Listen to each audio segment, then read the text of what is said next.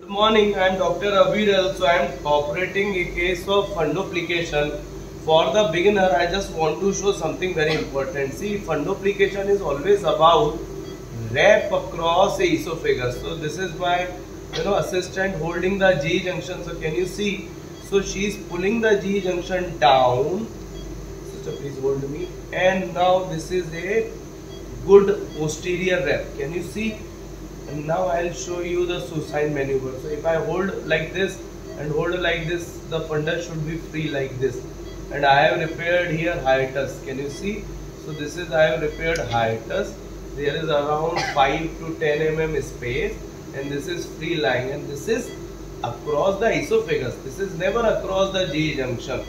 So for all beginners who is doing GRD surgeries, never do fundoplication fundus across the fundus. It is always fundus wrap across the G junction.